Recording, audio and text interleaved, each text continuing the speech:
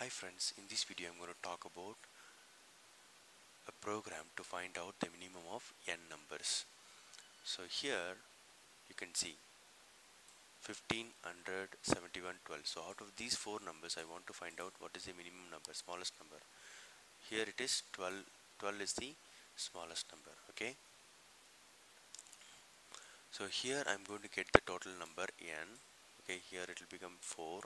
Then I'll start typing the numbers one by one: 15, 100, 71 and 12. So line number 18 and 19 is very important. It will compare each number because it's in the for loop.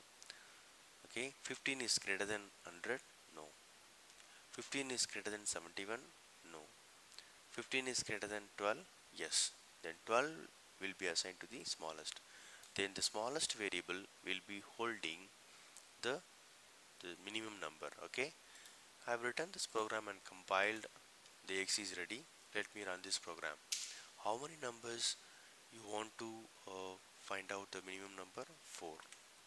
What are those numbers?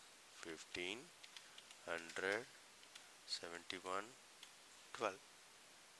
Out of these four numbers, which is the minimum? 12 is the minimum.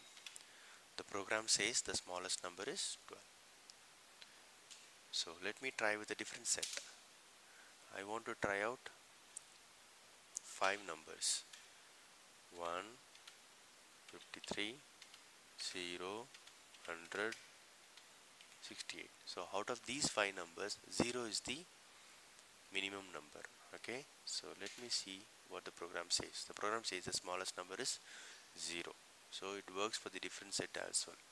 You can try out this program and execute it. Hope this video is useful. Thank you.